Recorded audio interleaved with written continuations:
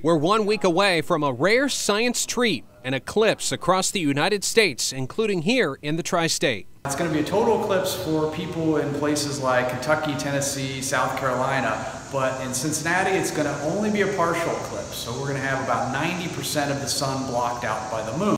There's still time to get approved eclipse glasses or find shade 14 welders glasses, but Regas says there are other safe viewing methods. You can also do it simpler and cheaper too. You can just put a pinhole in a piece of paper, let the light come through onto the ground, and you'll actually see an image of the eclipse. You can also use binoculars, but not the way you normally use them. You have your back to the sun, and you hold the binoculars in front of you, let the sunlight come backwards through the binoculars down onto the ground, and you can actually focus it if you can hold your hands just steady enough and get the sun to come right through there. If you're feeling more crafty, you might try making a sun funnel. You take a normal telescope, add a kind of longer funnel to it. We got ours at a hardware store, and we adapt it to go through the eyepiece, or have the eyepiece go through it, and it can project an image of the sun onto wax paper or a projection screen material.